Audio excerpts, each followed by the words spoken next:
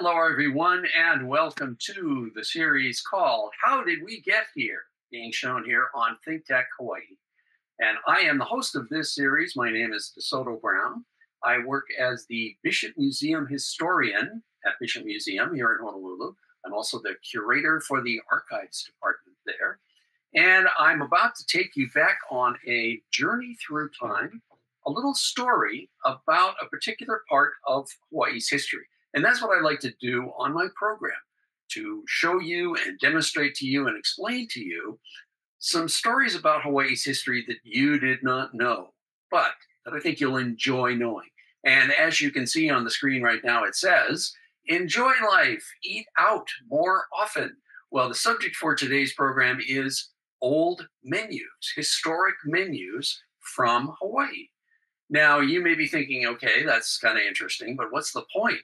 The point is that I want to show you not only what these menus look like in terms of how they were presented to people in the old days, and secondly, what's on those menus, things that you would you've either never heard of, or that you'll find surprising, or that you may find maybe a little bit disturbing, which you wouldn't imagine could be the case with menus, but it can be. And I also want to emphasize these menus are from my personal collection. They're not from Bishop Museum. And menus are not easy to find. Menus are very disposable. Menus get dirty. They get food spilled on them. They get liquid spilled on them, and they get thrown away. And so it's hard to find old menus. And that's why I'm sure that these aren't going to be very unfamiliar to you in a good way. So here is an overview of what I'm talking about. Here happen to be 3 selected menus from the collection. And again, I'm emphasizing that these show you what things used to look like. Now, I have to point out that the Donald Duck Drive-In design on the right is not a menu. It's actually a matchbook, an advertising matchbook. But the point is that this is what the graphics of menus used to look like. And again, graphics for commercial articles, commercial graphics and designs change a lot. They are very prone to go through changes because styles change and what people think looks modern and attractive change. So once something looks old-fashioned, menus have to keep up with trends just like everything else does. And that's another reason that they get discarded. And they also get discarded intentionally because the prices change, and prices change on menus all the time. And when prices go up, all the old menus have to be thrown away. And I also want to just mention too that paper printed menus like this are becoming rarer, because today more and more restaurants either have their menus online, so you look at the menu on your phone at the restaurant itself, or there may be a screen at the restaurant that you choose from, and there aren't paper menus anymore at all. And that's a downside for history, because it means that we're going to lose that information. It's not going to be available for us to readily access anymore, because once it's digital, it can go away forever without any printed or physical things left behind. All right, let's get started here. And we're going to begin by looking at some of the things that are available on old menus. This is a menu from a restaurant and nightclub that was located in Waikiki. And as you can see from the design of the cover, it was called the South Seas at Waikiki. That doesn't mean there was another South Seas. It just means this one was located at Waikiki. And listed here, and I'm going to be reading these out to you just in case it's hard for you to see them if you're looking at this particularly on your phone. The things listed are 2 of them are familiar. There's mahi-mahi, and there's also oysters. But at the top, fried pond mullet. Okay, what's mullet? Mullet is a type of fish that's native to the Hawaiian Islands that's particularly good tasting. But notice that this says pond mullet. Well, this is something which has actually got a lot more history behind it than you would think. And that is because there once were numerous traditional Hawaiian fish ponds found throughout the Hawaiian Islands. And they used a technology that Hawaiians developed centuries ago. And basically, when you look at this photograph, this is a picture of Kuapa Pond in what is now called Hawaii Kai. And this picture is from the 1950s. Kuapa Pond today is now used purely for recreation for the suburb of Hawaii Kai, which was developed around it starting in 1961. But it is, or was, a fish pond that produced fish in abundance.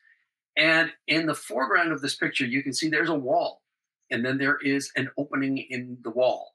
And the opening is an important part of this entire technology. This is called a makaha. And this opening is sort of covered by a grill work, you might say, or a woven panel. And the point is that little fish from the ocean can swim in. This is a brackish pond, so it's part freshwater, part salt water. Small fish from the ocean can swim in. Once they get inside the pond and they start to grow, they get too big to be able to get out. And so then they are confined to the pond. They're easy to catch. You can catch them with nets.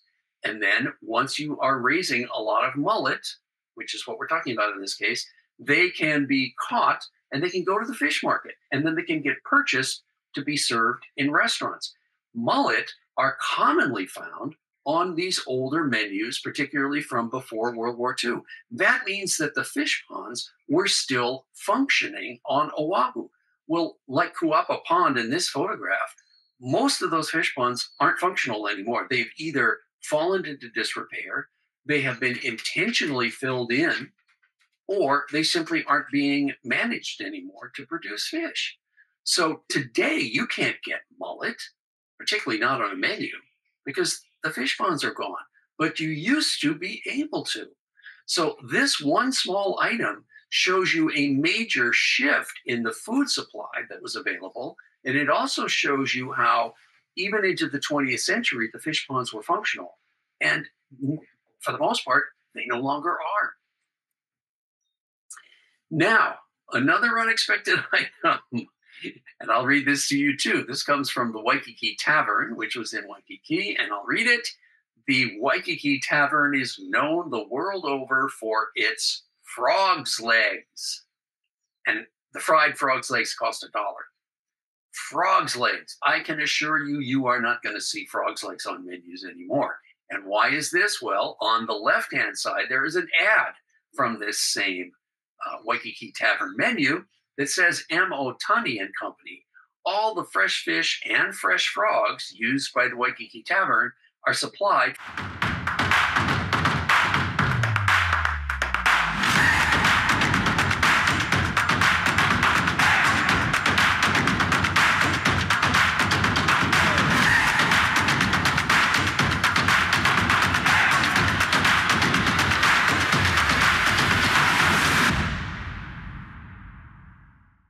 Listed on a number of menus.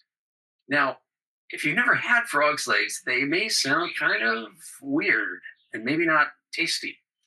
I've actually eaten frog's legs, and as the old saying goes, they do taste like chicken. So they actually were good. You're never going to see them again, though. From the Royal Cafe, which was located in downtown Honolulu, and you're definitely not going to be able to read this because it is small. Under the title of Fish and Oysters, filet of ulua. Ulua is a deep sea fish, or it's an ocean fish, and you can still find ulua sometimes, but usually just as a special.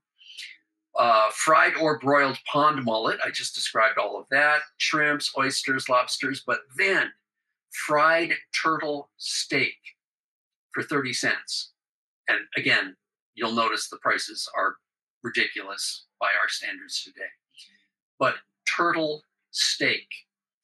Turtles were also found on menus, and even up into the 1960s.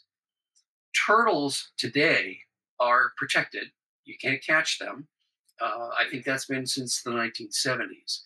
And there are 3 types of turtles that are found in the waters around the Hawaiian Islands, but these would probably have been the green sea turtle. Turtles had been served for centuries, certainly in Europe. And Hawaiians traditionally did catch and eat turtles as well. So This was just a normal thing at the time. And here's a menu from the 1960s. This is from a restaurant called Pineapple Hill, which was located near the Kapalua Resort that was developed on the island of Maui. And it was built in what had been, I believe, an old plantation manager's home. And on the right-hand side, this is the top of the first page of the menu, and it says, Bill of Fare, our own Maui turtle soup with sherry. And then, as the first listing for the complete dinners, fresh Maui turtle steak, a rare Hawaiian delicacy caught off Maui's shores, served with red wine sauce, $5.55. That was a fairly expensive entree at that time in the 60s. Today, we find the idea of eating turtles to be kind of shocking. And this is very good evidence of that. This is the Bishop Museum promotional license plate, which was introduced in 2001 and which you can still get today.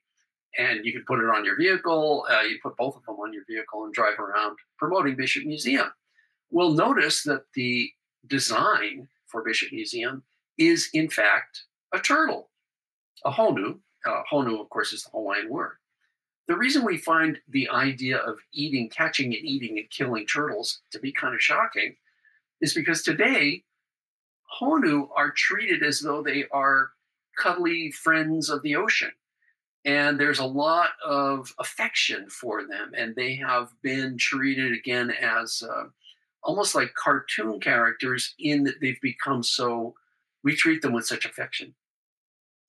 And people go to see them when they come up on the beaches in certain places. And it's because now they are protected. And so their numbers have increased a great deal. But for somebody who's accustomed to the idea of honu charm bracelets, like a jewelry charm that's shaped like a turtle, or a stuffed plush toy animal that's like a honu. And there are children's books about honu. So this is why the idea of eating them and them being on menus is disturbing. And they never were a major catch for fishing boats because there weren't that many of them. So when they were served, it was usually not very common, particularly by the 1960s. In any case, that's something else that you'd find on a menu you wouldn't expect. Okay, from the Star Grill from the 1930s, under the heading of cereal. So these are breakfast foods. And there are hotcakes, waffles, pancakes, shredded wheat with milk, cornflakes with milk. But then at the top of the list, bowl of poi for 5 cents. So this is interesting again from the 1930s that a regular restaurant that's serving American food also includes poi as, again, a breakfast food. You're certainly not going to find that today. And of course, there were and are Hawaiian restaurants that specialize in Hawaiian cooking. But this is something intermingled with, as you can clearly see, the regular American foods.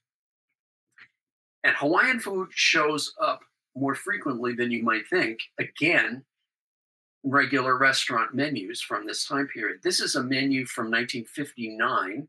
And it was from a restaurant that was mostly it was in business for many years and was mostly called M's Tavern in downtown Honolulu. At this point, it's also named the Cheerio Room and M's Coffee Tavern.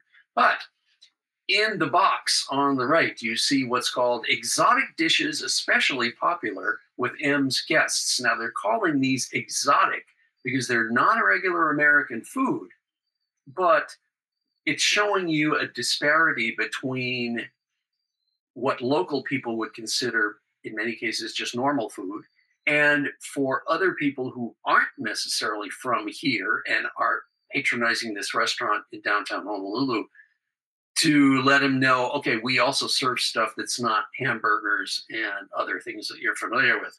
So listed here is curry, chow mein, beef heka, Chinese-style shrimp. But then on Wednesday and Saturday, lau lau and poi, $1.05. And lau lau and poi with lomi lomi salmon, $1.35. Exotic, but regular enough and something that was in enough demand that they had it on their menu as a twice-a-week special. And you might not expect to be seeing something like Hawaiian food necessarily on a country club menu. This is the Oahu Country Club located in Nu'uanu Valley. And this is a menu from January 22nd, 1964.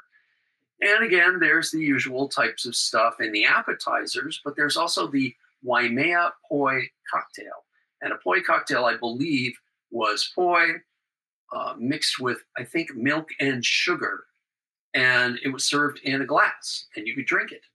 But also, under the entrees, mahi mahi, curry, pot roast, but then laulau with poi, $1.25. So there were enough people who were members of Oahu Country Club and or their guests who were familiar with Hawaiian food, who ate Hawaiian food and wanted to eat more Hawaiian food.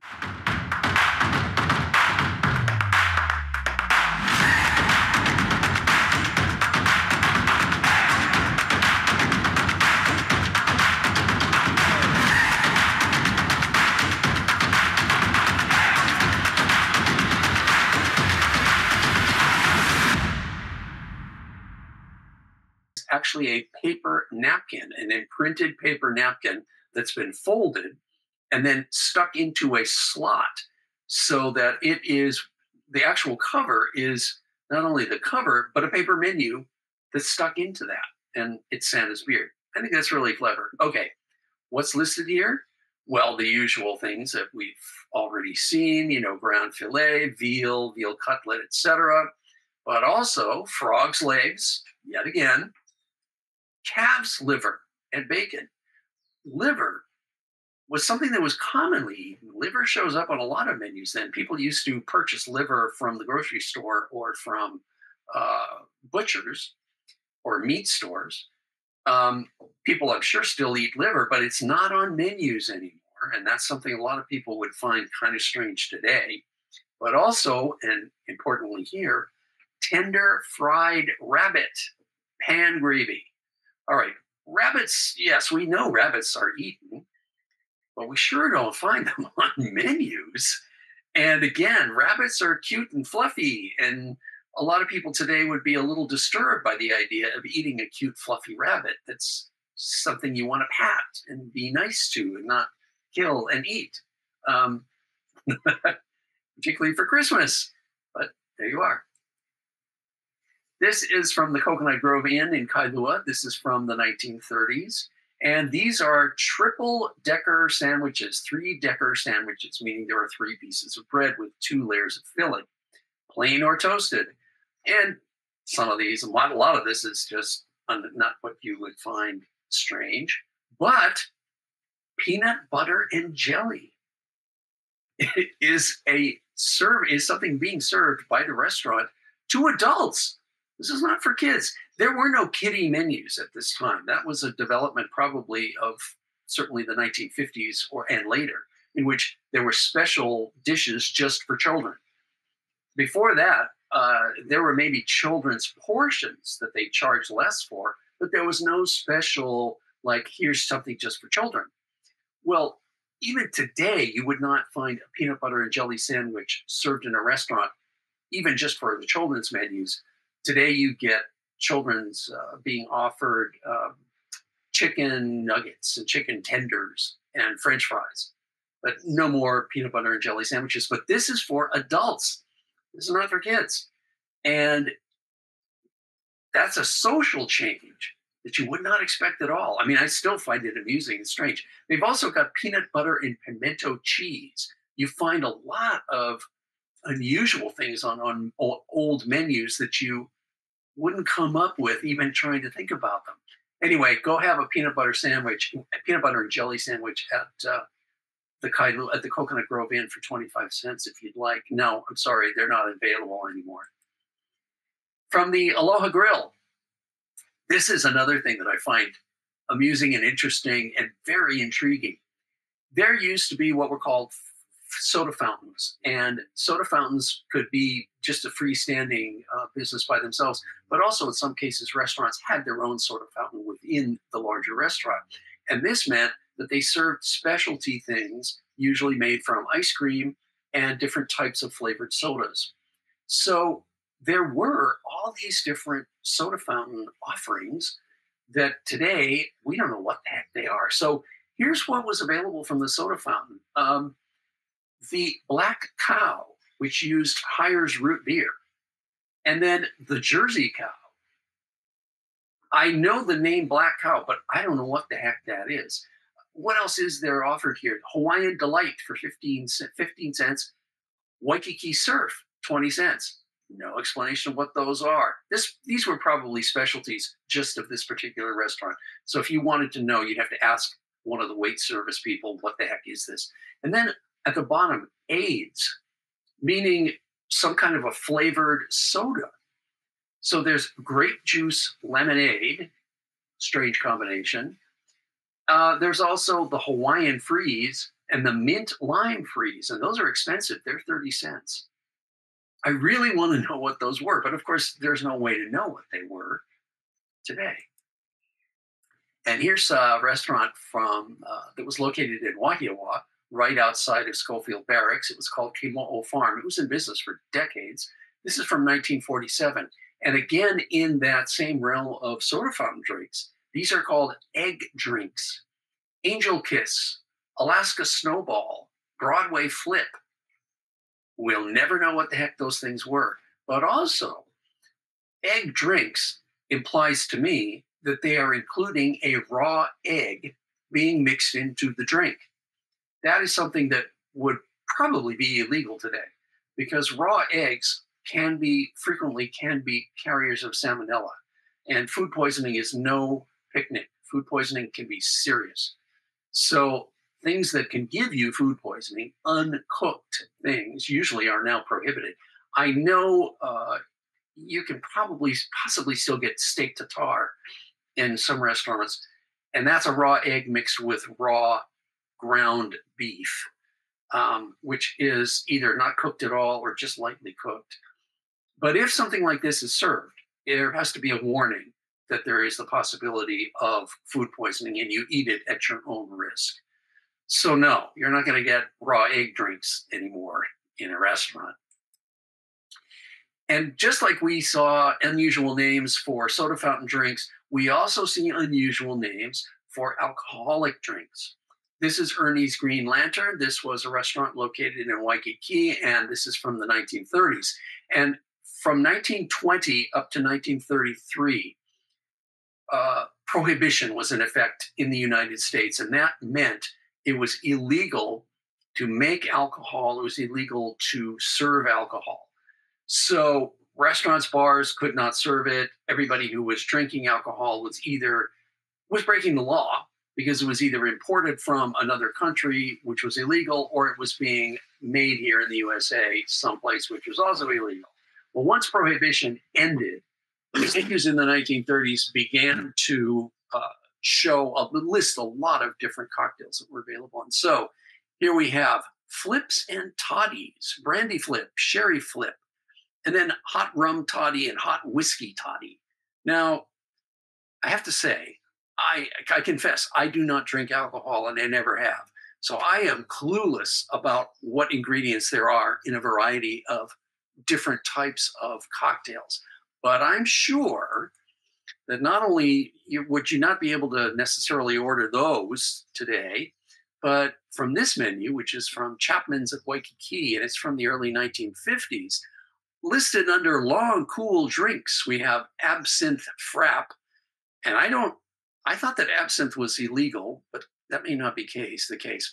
Angel's Tip, Brandy Daisy, Gin Daisy, John Collins, not to be confused with the more commonplace Tom Collins, King Alfonso, Mamie Taylor, and Ward 8.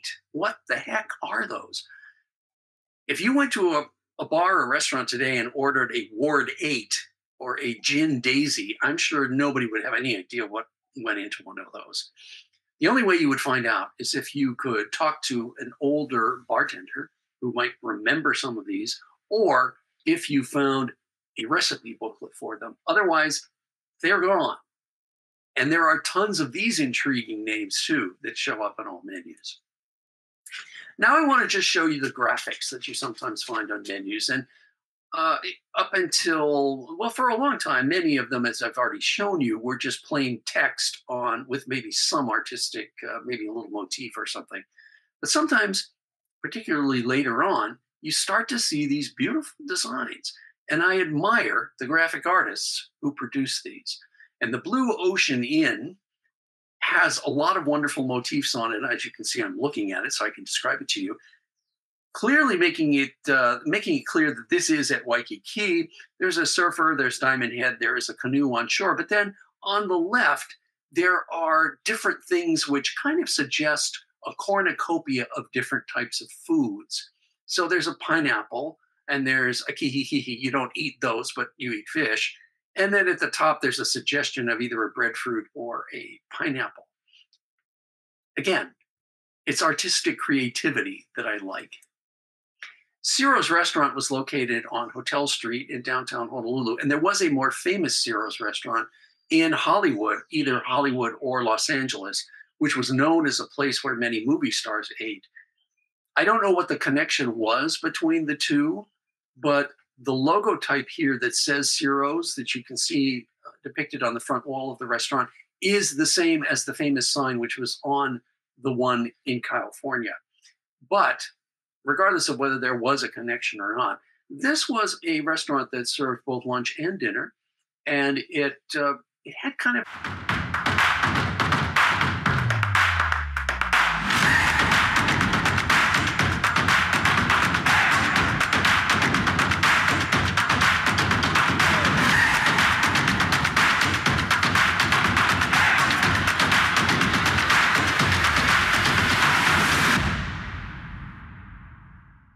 So I have very fond memories of Ciro's.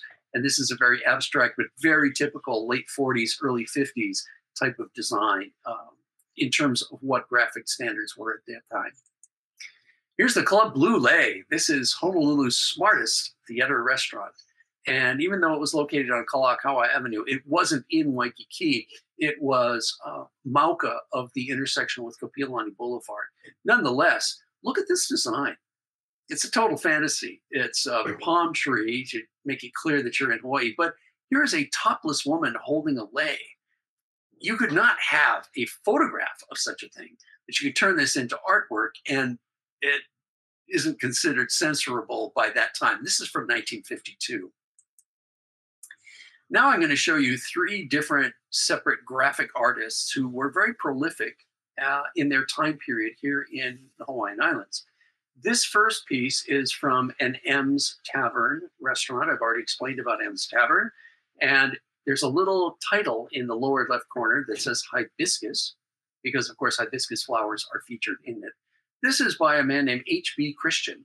And he did a lot of artwork that got published locally, particularly in a magazine which was called Paradise of the Pacific.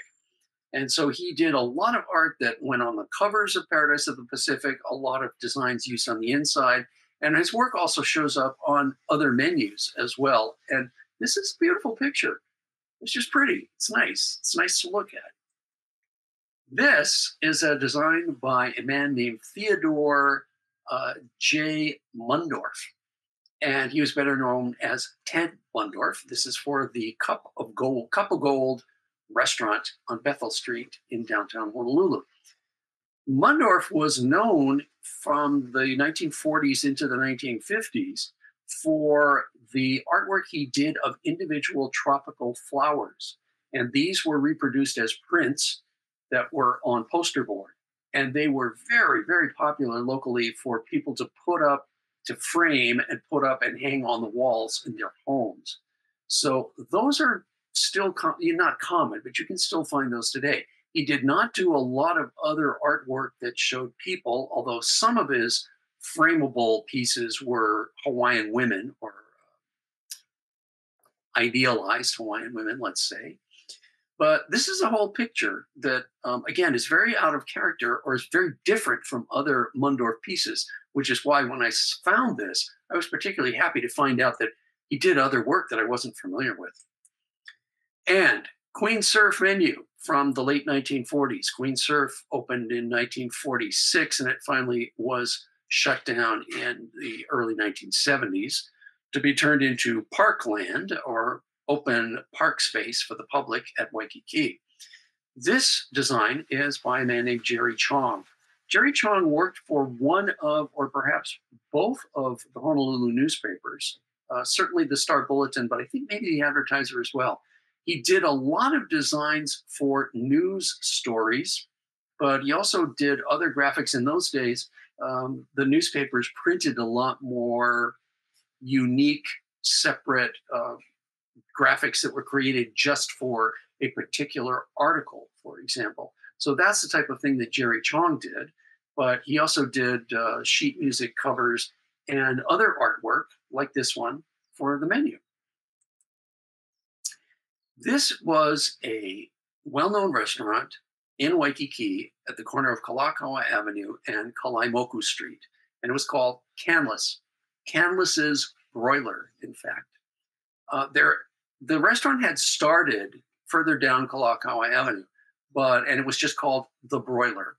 But it had to close down in that location, and the block was cleared for the construction of the Waikiki Biltmore Hotel, long gone, you've never heard of it. And so they moved to their own custom-designed modernist restaurant in 1954.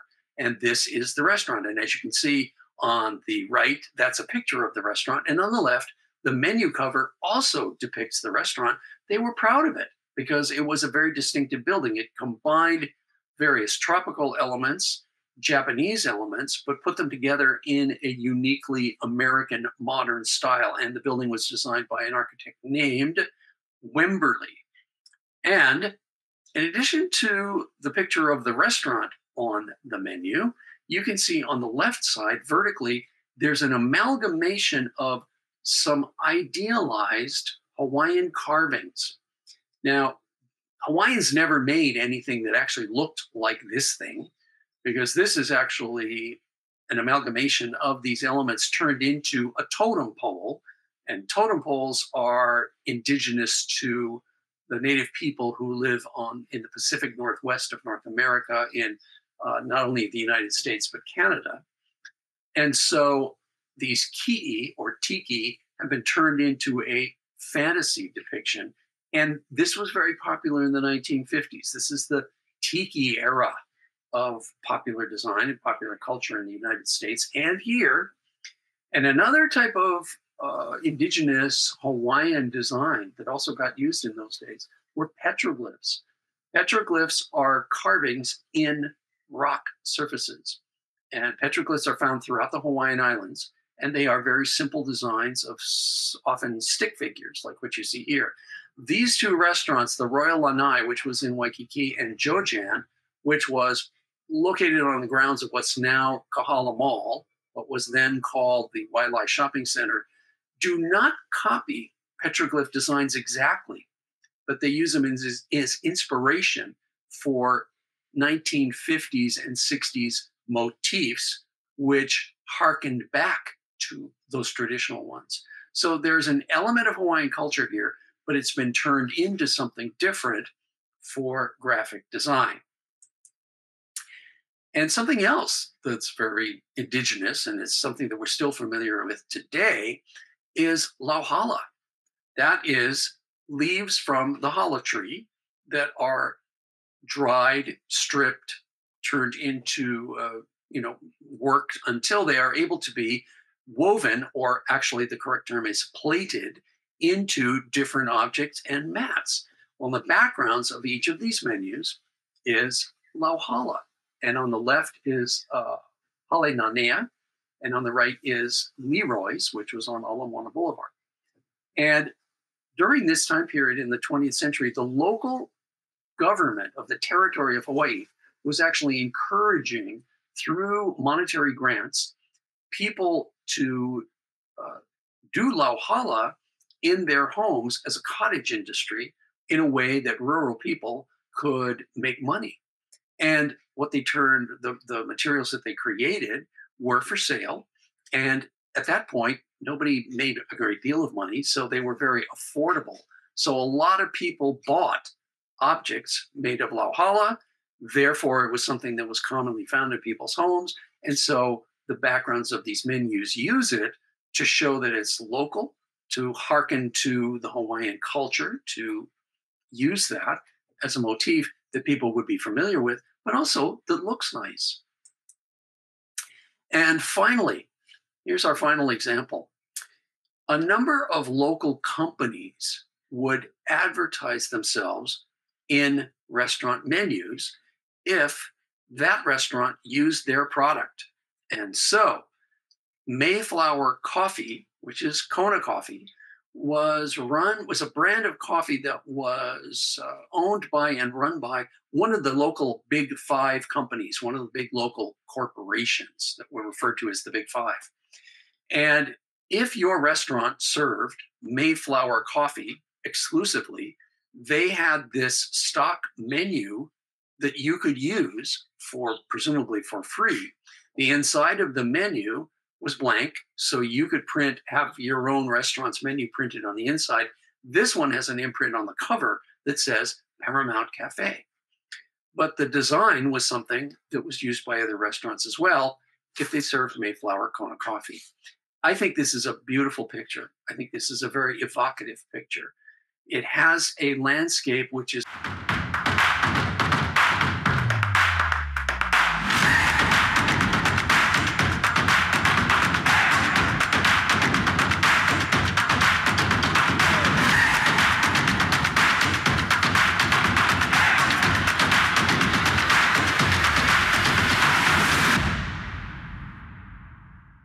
wearing, by the flower behind her ear, by this dramatic red mu'umu'u, and finally what looks like an ilimole that she's wearing.